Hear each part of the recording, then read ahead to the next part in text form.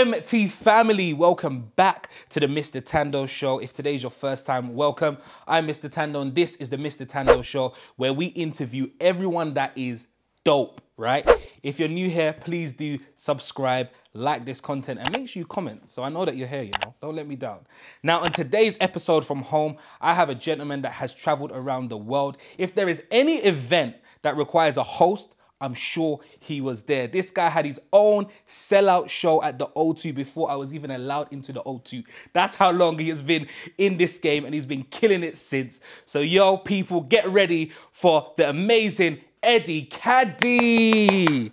Mom, they just say, they're scared to come to the house. They're not sure what you're going to do. And my mom was like, well, you go and tell John, Harry, Sebastian, and Innocent that we in Africa, we speak like this because in school, we learned how to speak English in capital letters. You tell them.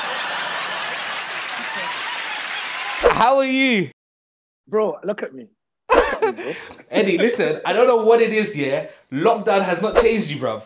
People have aged, people have got grey hair, you are still looking fresh. Bro, listen, they've been trying to lock me down since Congo, you know. Don't get it twisted. How do you think I ended up in the UK, bro? Because of lockdown. That's how we came to this country in the first place. If you ask your parents how they ended up here, they'll say because of lockdown. Bro, I'm not going to lose, bro. The older I get, the younger I get. Come on, why not? Your skin is looking sweet, bruv. What's the skincare? What's the skincare? Oh, no, Jesus Christ. I hear that. Yeah, Jesus Christ. Daily application. You can't find it in super drugs. Come on. Find it in Tesco's. That's it. Come on, my brother. Come on. Now, Eddie, how have you been? Obviously, this has been quite a difficult time for a lot of people, especially the creatives. I'm a creative now, innit? So man, we've been hit hard. You know, we're not out, we're not gigging, we're not touring. Well, you're not touring, I ain't toured yet. Jesus, I'm waiting to tour. I see what you're doing for Eddie. I see what you're doing for Eddie. Amen. God, if you're listening to this. But I see, obviously, what's it been like? What's the real changes? Bro, we're called creatives for a reason. Do you understand? Like we are the people, because you have to understand, we've been hit hard, but people have been hit hard over, from the beginning of time. And that's where creatives kick in. We directly or indirectly have been able to actually give peace and laughter and joy to a lot of people that go through hard times. So actually, this has become an opportunity for us to actually help ourselves as well. You know, let's get as creative as possible during these hard times. And for me, I've always been a person that's never restricted myself to just stand-up comedy or just hosting shows or just presenting. You know, I've tried to kind of expand as much as I can, especially when it comes to our continent, the motherland, Africa, and the different things that we can do and contribute. For me, as creatives, we're called creatives for a reason.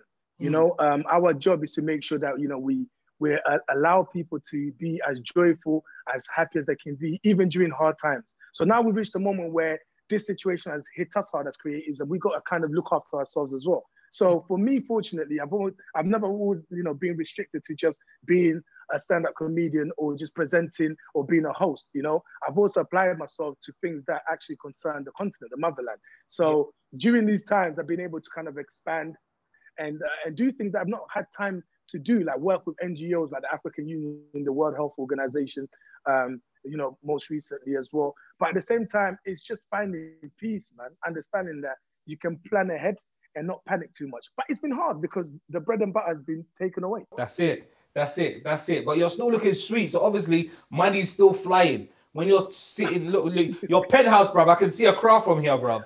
So obviously... Yeah, listen.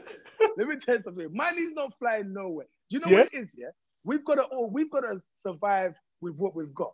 I'm telling you one thing for sure. If money was flying, you see me in a helipad landing in Congo, Kinshasa, bro. That's what's going to be happening. But one thing I know is that the passion that we have for our industry is what sustains us. Times get hard, man. The reality of it is, people can sit there on social media and make it look like they're doing okay. But actually, if you have family, you've got friends, you're all right. But in general, times get hard, bro. When money stops coming in, you got to get creative, just like me.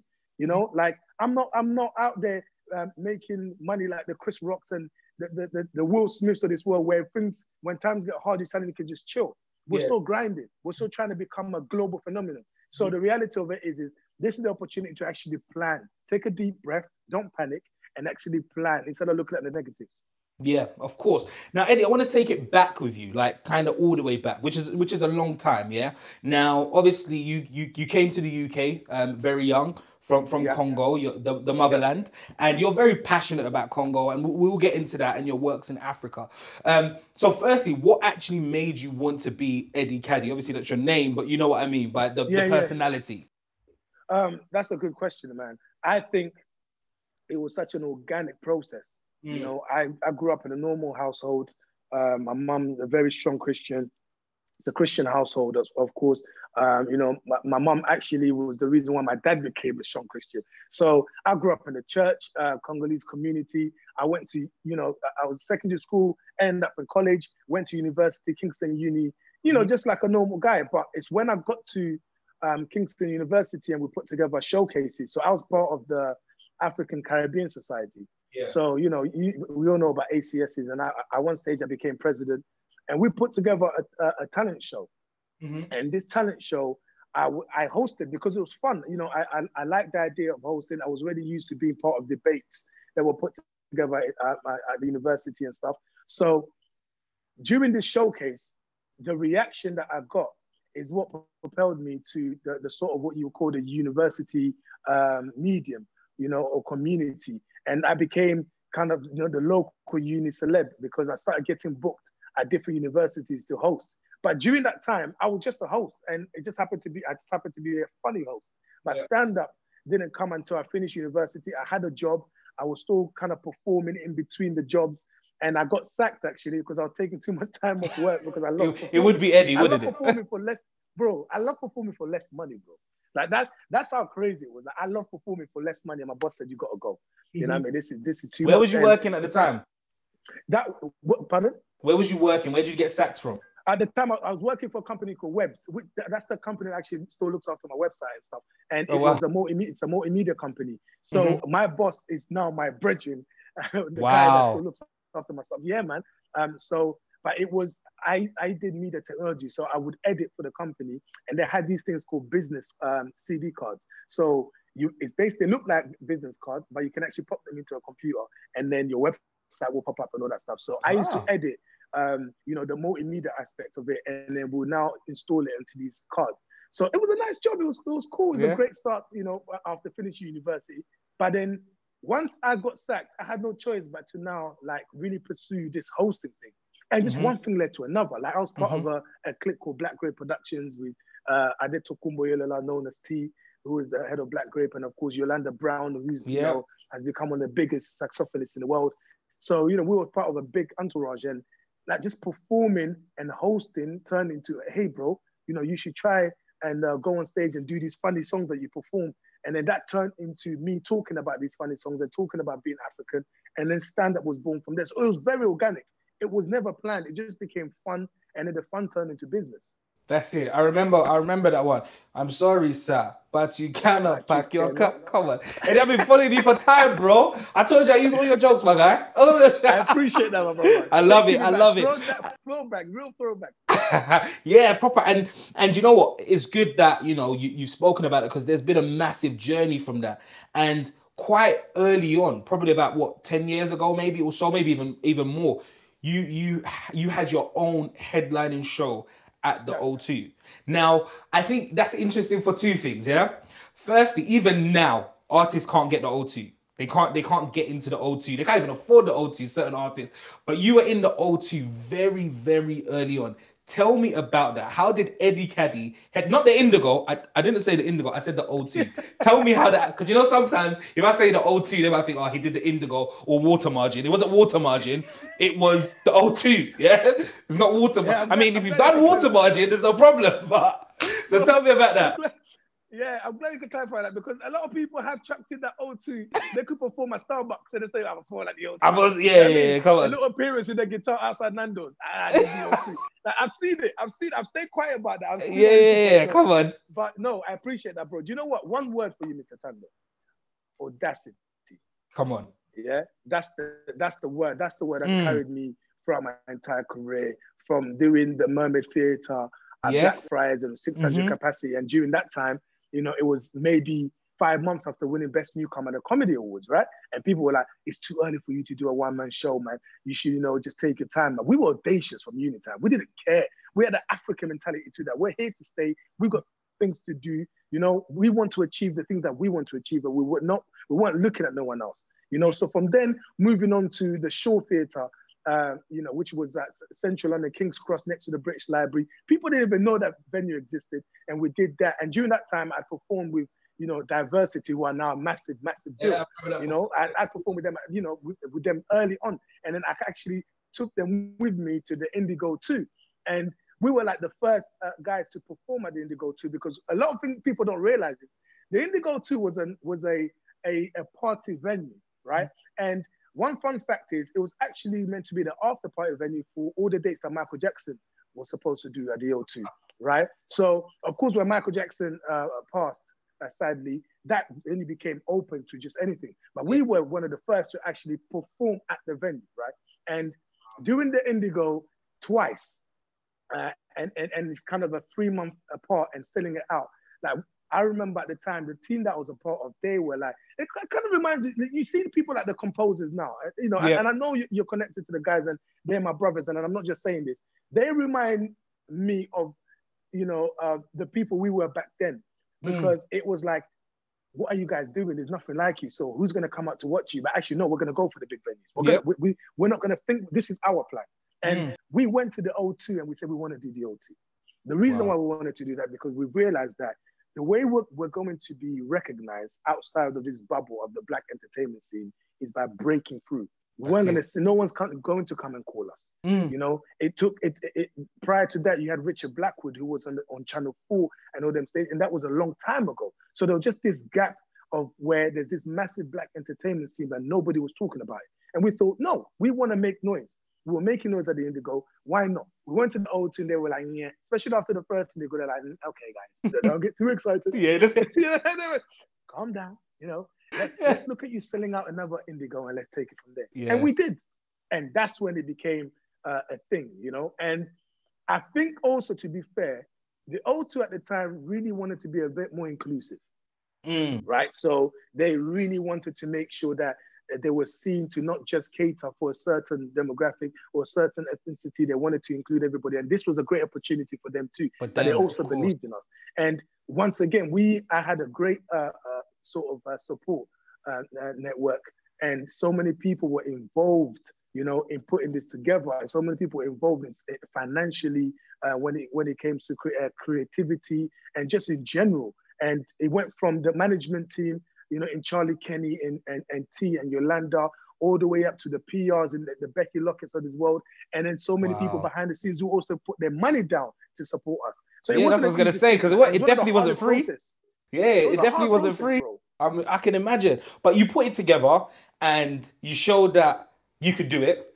And one thing that interesting as well is that you're still very relevant. How long was that show? How long ago was that show? 11 years, going towards 11 years. Going towards 11 years. So 10 going on to 11 years. And 10 years later, you're still relevant. And what's different to maybe 10 years then to 10 years now is the amount of people that were in the space were not that many. There wasn't as many people in the space. So Eddie Kadi could be Eddie Kadi.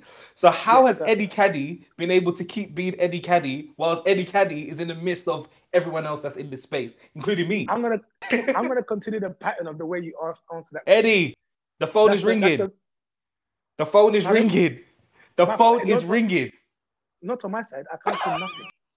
I'm still Eddie, we're going to stop you right there. We're going to go into Tandoh Trivia. Eddie's like, no. Now, guys, just to let you know, for those at home, before the interview, Eddie said to me, please don't do Tandoh Trivia because he's rubbish at trivia. But it's fine. We're going to do it anyway. Cool. So, Eddie, Tandoh Trivia. And hold that point because I want to come to that about how you stay relevant. That's really important. I'm going to ask you a series of questions. You're going to have 45 seconds on the clock. Eddie, if I ask you your surname, you're going to know it, bro. No, I know. I don't think you understand how useless I am. Let's go. Okay. If you know the answer, you can just answer it. You don't need to wait for all the multiple choice for me to say all of them. You can just answer it if you know it. But if you want to hear all of it, then you can. 45 seconds. Cool. Yeah. You ready? Your time. Starts Now, in your Lenny Henry appearance in 2010, what color were your trainers? A, white, B, red, or C, black? Red. Correct. In what year did Ghana gain independence? A, 1960. 57. Correct. What artist sang Kidulthood to Adulthood? Was it A, Bashi, B, Sway, or C, Kano? Bashi. Correct. Mercedes is manufactured in which country? A, Italy, B, Germany, or C, Russia? Germany. Correct. In what country was the first Afro nation held? A, Portugal, B, Ghana, or C, Nigeria? Portugal. Correct. What was Burna Boy's first single? A, Like to Party, B, Wonderful, or C, Nobody? Like to Party. Correct. What's the name of DJ Khaled's first son? A, Ishmael, B, Assad, or C, Ali? Assad. Correct. Finish the line. Don't bite the hand that A hits you, B annoys you. Correct. And the last one is, what is the capital of Japan? Tokyo. A, Osaka. Correct. I'll give you that one. I will give you that one, Tok. You made me weren't that bad. You weren't. Look at the way he's smiling. Eddie, guess how much you got, bro? Talk to me. 8. 5. You killed it. You know what it is, yeah? It's very clear. The Lord lifts those who humble themselves. Rebecca, I can't help you. That's it. Eddie, I've even got better news from you. Talk to me. It's not 8, it was 9, my bro. Oh my days. Oh my days. So I've equaled the record. Is this what I'm saying to you? You have equaled the record so far. I'm not gonna lie to you, yeah. From the moment we left Congo, I think this is the reason why my dad wanted me to come to this country, to achieve levels like this, bro. Levels. I can't. Now you haven't actually hit. You haven't actually cleaned the record. You're second actually, because one artist got a bit higher, but not much. I'm happy for them. You're all on the same level. You're all there. You're all there. Yourself, Shekinah, Bella. You're all there. You're all at the top. My brother, I'm happy for you to say that, but in my world, I'm in the record. That's all I it. need to know is I'm in the record. Come on. You got this. Now that was good stuff. But you see the questions. Come on, that were easy questions for you. You believed in me. I'm not gonna lie. You did believe in me. I got you, bruv.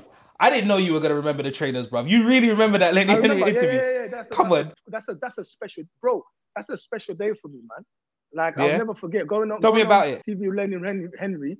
I remember everything about the styling, the day, how we get in there, being nervous, like everything, bro. Tell me about it. Do you know what? It was during the time where, of course, we were promoting the Hotel Arena gig. So I've been on Soccer AM, I've been on Channel 4, I've done Channel 5, and of course, then the legend Lenny Henry decides he wants me to get on his show. And I remember saying to the guys, nah, this is about to be a madness, because I've seen how it was before as well, like, you know, the other shows and stuff. So he gets proper people on it. So on the way there, I was speaking to my PR lady, Becky, and God bless her. And Becky was just like, Ed, listen, just be you. That's what she kept saying to me. Don't do anything, just be you, be normal. You know, this guy, he knows of you already, so it's cool. And when I got there, they had 2 other guests that were there, but these were big, you know, like guests, like they're known as well. So I was nervous, but I just remember, Eddie, be yourself. So once I came out, then I was looking, I felt fresh. You know, people might look at the look now thinking, what was he wearing? But Eddie, that checkered shirt is got to go, bro. Listen, it's gone. It's gone. I left that in 2009, bro. But at the time, that was the lick. You know, those was fresh Adidas trainers, very fresh. That's my Adidas people, very fresh, bro.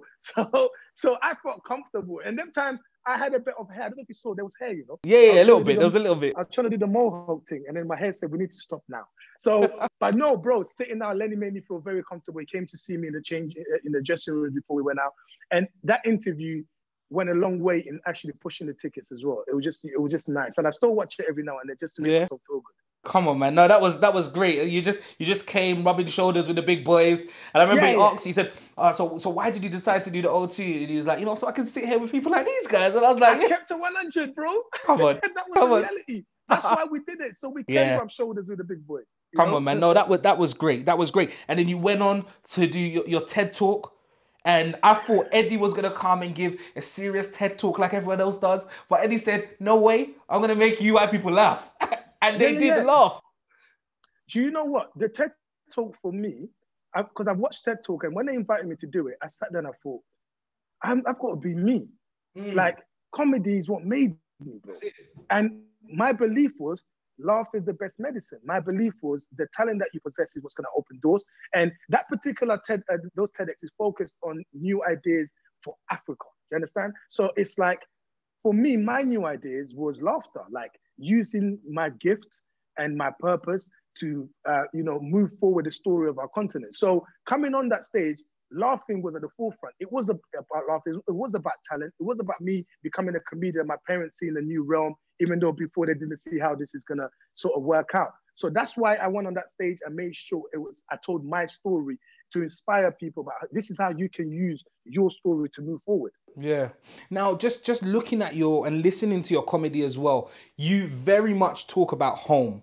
One of when I look at a lot of your work, array of your work online, the ones that really draw when you're talking about the struggles coming to the UK when you was 8 years old, and your dad having that conversation and all of that is like similar to like Kevin Hart laugh at my pain.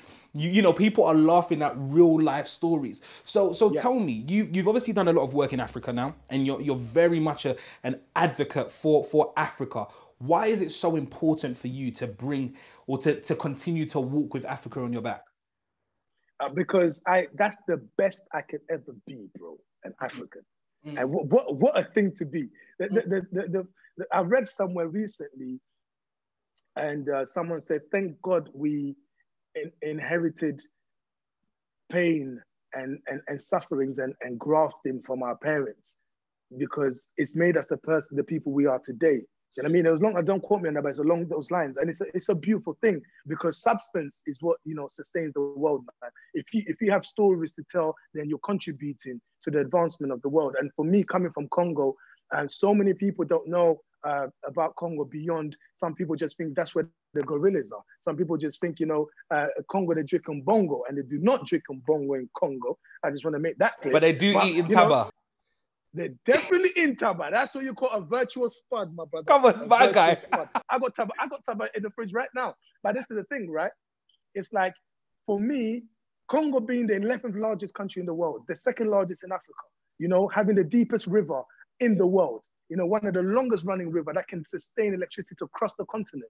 We are the richest country by soil in the whole world. My guy, come on, preach. Do you understand what I'm saying to you? Yeah. But these are the things that people will never know unless I put myself in a position where I have their attention. So instead of people just looking at, I can't go to Congo because of war, they don't realize that Congo covers most of Western Europe by size. So that means if you're worried about the war happening in Romania, Kinshasa, where I'm from, is like in the UK. So it's like there's so many different aspects of Congo that people don't realize. And once you realize that and understand how, Congo birthed one of the guys who was forward thinking, like a Kwame Nkrumah. His name was Patrice Lumumba. They were really good friends. They were thinking about the liberation of Africa and the forward thinking of Africa. But in order for that to happen, I have to use my talent to get people's attention as a comedian. And once that happens, I kind of go, do you know what, guys? Even though I've been cracking jokes about my country and the sufferings and all the things that you guys think about, he's the reality of what my country's about. He are the good parts as well. Do you know what I mean? And that's always been my thing. That's why I believe in gift and purpose. Now, obviously, you've performed on some big stages. Yeah, you've performed on some big stages. Do you ever get on stage and think, or have you ever had a time when it's just like, this is not going to work? I'm struggling here. This is a tough crowd. And if you haven't experienced that, bro, you have not experienced comedy, man. Really? As a stand-up, what we call dying on stage, you must die at least twice. Really? Like, especially on your come up. Yeah, it's got to happen. If a comedian comes and says to you that they killed every single show, I doubt that. The thing is, I actually remember there was a show that, this is just after the O2 as well, funny enough. And I felt like the big man, everyone's talking about me. And I think at the time that the BBC were shutting down in White City, so they were selling part of the building, right? So they had all these guys that will come down to kind of basically bid for it. So all these guys in suits. And it was a corporate event, and they booked me a few other comics. And I was second to last. So, I was pretty up there. Bro, I was too confident. I was like, these guys are going to laugh. It's me. And I got on that stage, and the same jokes, that I'd done a week before that were kicked, but it was just my attitude, how I went on stage, how I expected people to laugh. Nothing. Like 3 minutes, nothing. 4 minutes, I heard a little snigger. And I thought, okay, I'm in trouble here, But one thing about me was I wasn't gonna cut my set short. I went through the whole set, which was about 15 minutes, just so I can remember that. because I needed to understand why that didn't happen. And I realized afterwards, you could do a pin drop. They looked at me and they thought, you think you're the big shot. Like, once the audience has a warm up to you, it'll be hard to get. Like, the audience have to love you. They have to want to win. So they have to feel like you're one of them. If they feel like these guys got arrogant, it's gonna be hard. It's like walking into a room and thinking you're the big stuff instead of saying hi to everybody and warming up and finding out how everyone's doing. And I learned from that, bro. That one there makes you drive home, my brother. You start thinking about your life. Is this comedy thing even you start questioning. Yeah. Like, do you know what's Tesco saying? I wonder if they still got that job I had when I was 16, because that way, I mean, it can't go wrong stacking shelves. Yeah. You literally start to become so ungrateful because your confidence goes down, bro. Down.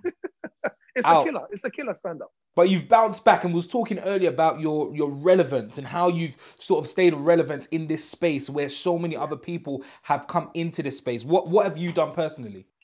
And going back to the way you asked that question, I love the way you say how Eddie Kadi has been able to maintain himself as Eddie Kadi during this time. Because I've maintained myself as Eddie, I've continued to be Eddie Kadi. The Eddie Kadi that people may have seen in 2005 had plans for 2008. The same Eddie Kadi in 2008 had plans for 2012. Do you understand? Yeah. So for me, it's like, I've gone from a caterpillar to a butterfly, and next I'm going to be a private jet. And that's just what happens, bro. You feel me? Eddie, please don't become a private jet. They'll say you're doing juju.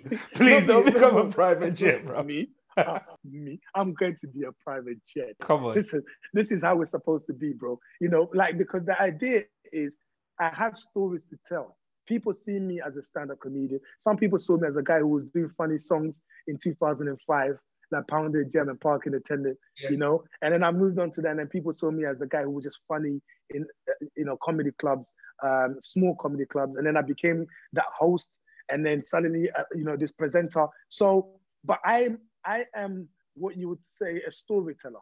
And I have different stories to tell. And it's just about time. I've got stories in me right now that doesn't make sense to tell right now, bro. Do you understand what I'm saying to you? That will make sense in 2030. So it's just about, just me becoming the person I'm supposed to become. And that's why I'm still relevant, because Africa will always be relevant. And you can't tell me that if they gave me a whole year to talk about Africa, that's not enough. If they gave me 10 years to talk about Africa, that's not enough. That's where my relevance stays. As long as Africa is still Africa, Eddie will still be Eddie. Come on. And do you know what? Like, Eddie, every time, I've seen you, you've always been that bubbly Eddie.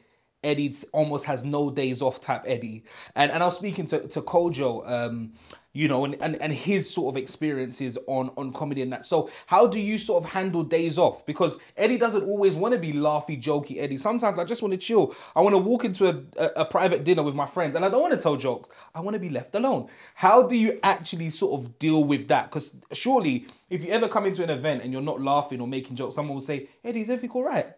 How do you deal with that?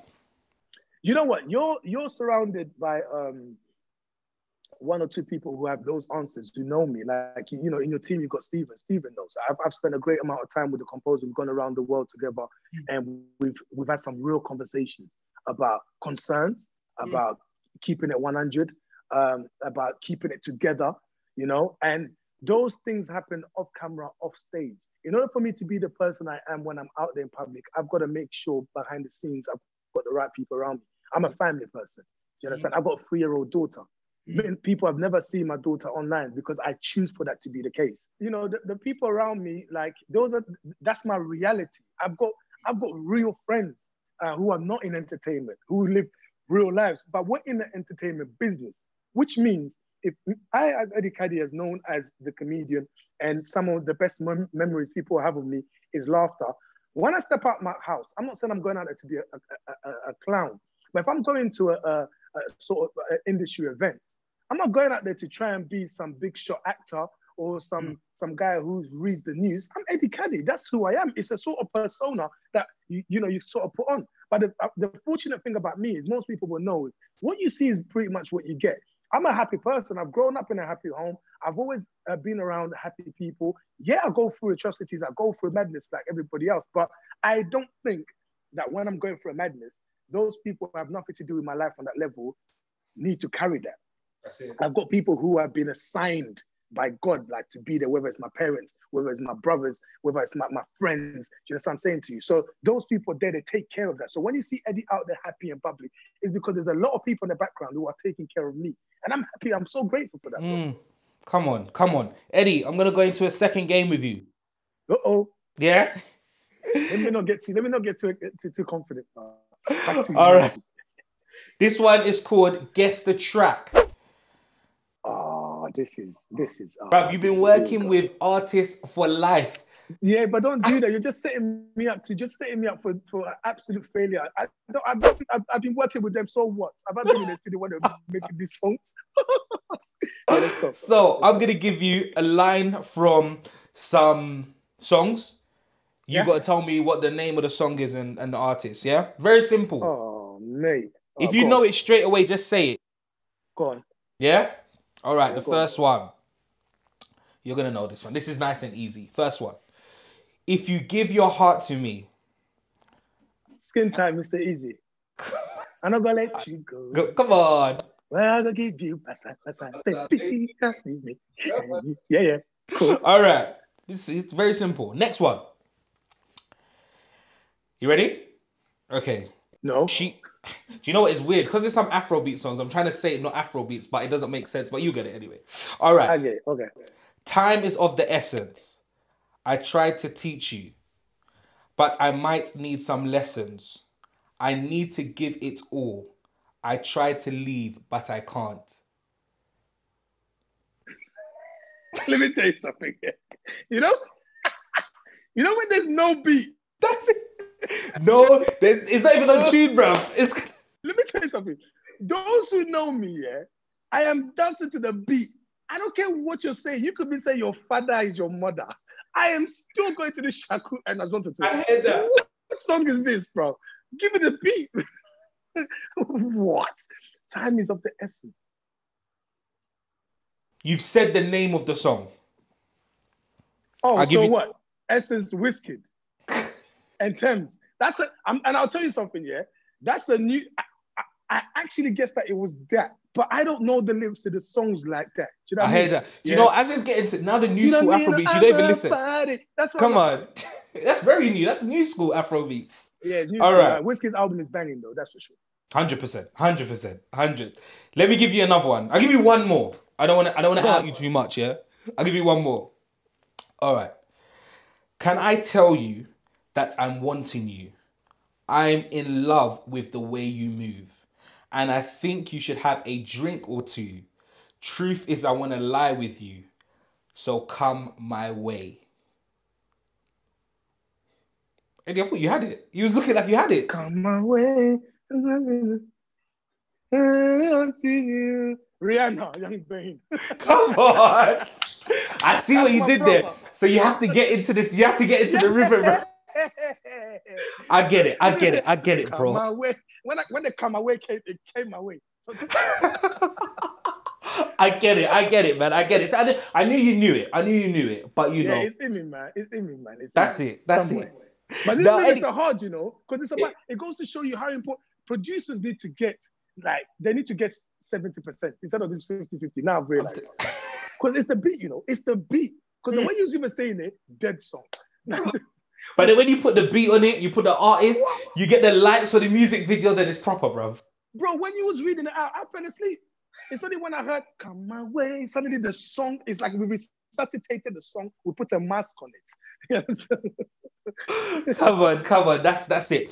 Now, Eddie, quickly, what does success look like to you? Because I would say, others would say, Eddie is successful. Successful subjective, right? What I see as success is what's different. So for you as Eddie Kadi, what is success to you? I was speaking to my boy about this a couple of days ago. Like for real.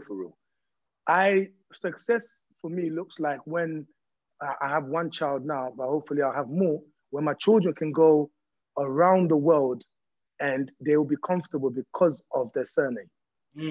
That's what success looks like to me, literally. Like right now, even my siblings, they can go to certain places, they can mention my name and, you know, they will be respected in a certain way. Do you know what I'm saying to you? Like my dad, sometimes people go, you're Eddie Kadi's dad. That is all, like, because for me to be able to carry my father's family name and it is respected and it rings bells in certain corners of the world and people are able to show favors to those people who are connected to that name, that is success. As long as that keeps happening, I'm happy with it. You're happy. So then you need to have sons that potentially will carry that name, right? So you want to have more children. Bro. So Eddie, when's more children coming then? Bro, you're gonna you want to see my schedule. So obviously that means that you're looking to settle down. You're telling me that you're basically telling me you're about to get married. What's going on? I want to get married. I want to settle down, my brother. Do you know what? Like, I remember you said to me when I get married, you're emceeing at my wedding. But here's the thing, when I get married, you're not going to be available for that. I need to be available, bro. You're going to be gone. I need to be available, my guy. Whatever it is, bro, I'm turning it down. Come and eat taba, but it'll be too much. You know what it is? Like, when my bridges now are, yeah, bro, host my wedding. I'm like, no. Eddie, do you know what? It don't matter. It don't matter if I'm booked because whatever happens, the reception starting late. You're Congolese, bro. Yeah, you know this. So it don't matter, bro. Even if the gig finish at midnight, bro, you haven't even done your entrance. Bro, I'm walking in with my wife at 5 a.m., bro. Bro, that's not the worst I've seen. Don't worry, bro. Oh, bro, we're walking at 5. We're going to be walking in with them pigeons from Trafalgar Square coming at the same time, bro. Sunrise. But yeah, bro, I do want to settle, though, man. I want to settle. I want to get married. I want to have plenty of children. You know what I mean? And leave that legacy. It's a beautiful thing, man. I pray the Lord provides me with that because that is important to me. Amen. Definitely, bro. And Eddie, what's next for you? Once we're all fully out of COVID, we're done. Yeah. I know Afro Nation's going to start and you're going to be busy. Bro, when you go to Afro Nation, you're there for days. So your bookings here in the UK, just text me, bro. Just say, bro, no, but you know what's crazy? I've actually said that I want to send this stuff to you. It's there. You've been saying you want to send me stuff for 2 years. I'm still you know waiting. What you need to do? I'm not gonna lie to you. You know what you need to do? You need to be on my back. You're making too much money that you ain't got. That you're dead. You'll be wearing waistcoat and some linen in Greece somewhere, and the next thing I see you, Papua New Guinea. Them countries there. What am I saying? Them countries that people don't know. Papua New Guinea. Them that people don't know about them. Lesotho. You'll be in them countries there. No one knows about Seychelles. Come on, Seychelles. I need to go there. Keep your tabs on me because I'll be like, wow, big man. I just received this email yesterday. You know, we said I got you. Come on. I've got the thing is like, because bro, if I do one of your gigs, that's my monthly salary, bro. Just look at your life. Who told you this? Listen, but you know what? When the doors open, there's a lot going on. Looking forward to Afro Nation opening up again. I recently took part in an amazing festival that happened in Ghana in Accra called Upfest, and it was a social distancing, COVID-proof party. You know, it's a beautiful thing. And when you're looking to make that bigger as well, a big shout out to my brother Alvin, who's doing great stuff in Accra as usual, and the rest of the team. So those things are happening, but of course, radio. As well, and there's a couple of situations happening in the background, my brother, that hopefully will advance the cause even more with Mr. Eddie Kadi. So I'm looking forward to that, man. Come on. And Eddie, before I let you go, if there was one bit of advice you can give to anyone that's trying to get into your space, what would that be? It's never changed from when they asked me this. From the moment I started to understand what this game is all about. It's two things that they're kind of linked up. People say this all the time, but it's so important. Be yourself. Your story is one story. It's like literally nobody can tell your story about you. You were sent here and assigned to this world to tell a story, to open up people's eyes in a different way. So like, be yourself. But in saying that, people will advise you based on their limitations, right? So if you are sitting there, you're like, you know what, during this COVID, I want to start interviewing people, man. And weddings aren't happening, events are not happening. And the hosting has dried up a bit. I want to start interviewing people. And people are like, yeah, but bro, you're not known for that. You listen to that. That's based on their limitation. They don't see themselves being able to do that. Yeah. You know what I'm saying to you? 100%. You've got to do things based on your limitations. And actually, we have no limitations. So never take advice based on other people's limitations. Come on. Thank you so much. If the studio crew were here, bro, they'll be clapping for you. But just for it, studio crew, make some noise for Eddie Kadi. Bro, it sounds so empty. It sounds so empty, bro. Thank you so much for coming on, Eddie, man. It's been an absolute pleasure. And you do not go anywhere. Stay right there. MT family. On that note, It's been an absolute pleasure sitting down here with the lovely Eddie Kadi, speaking everything from the start to the finish. It's been an absolute pleasure. If you haven't already done so, make sure you like this video, subscribe to this channel, help me grow, man. Come on, he said it. I'm Mr. Tandoh. This man right here is Eddie Kadi. This is the Mr. Tandoh Show. Peace. Come on. Hey, come on. Come on. Come on.